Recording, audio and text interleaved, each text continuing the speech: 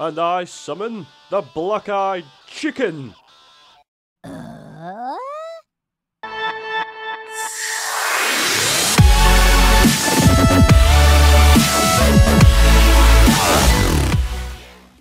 Hey everyone, what's up? It's Dartron here for another mod showcase, and today we're having a look at the Minecraft trading cards mod. But, question of the day, what was your favorite trading card game growing up? Was it Pokemon? Was it Digimon? Was it Yu-Gi-Oh? Was it Magic the Gathering? Let me know down below in the comment section. But anyway, let's have a look at these trading cards. I've got Brains here, he's just kind of chilling. What's up, Brains? You doing alright, pal? Brains! Brains! Stop running around! What have I told you? What have I told you? Sit.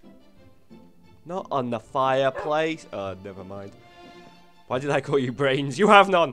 Okay, so let's have a look in here. Okay, as you can see, these are the trading cards. Let's take out the chicken card here. As you can see, there is nothing to it. You can't place them down. They have no use whatsoever. They cannot be crafted. They can only be gotten as drops. And even worse than that, they have like a 0.5 chance of actually dropping. So they are actually incredibly hard to get. Now, I know what you're thinking. How come I would want these things?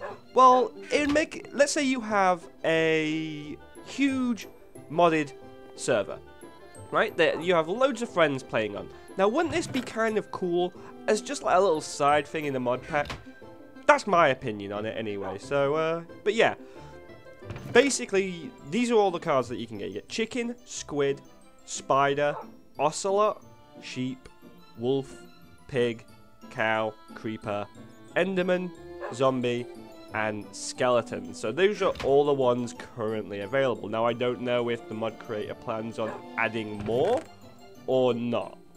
I presume that they'd probably want to add more later on, like Ender Dragon, etc. Yeah, all the ones, like Jungle Spider, all the ones that aren't currently here. But as I said, that's pretty much all there is to this mod.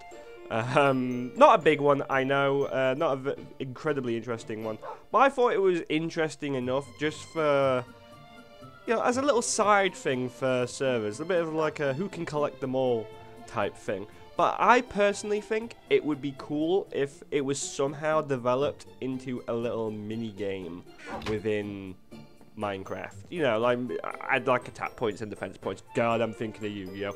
But you know what I mean. Like, I think that'd be pretty cool. But as a collecting thing, it's pretty cool as it is. That's pretty much it for this mod showcase, guys. Because again, that's all it adds. But let me know what you think of the idea of like collectible things in Minecraft down below in the comment section. Also answer the question of the day. But I've been Dartron. That's Brains. Not that he has any. That's pretty much it. I'll catch you in the next video, guys. You stay safe.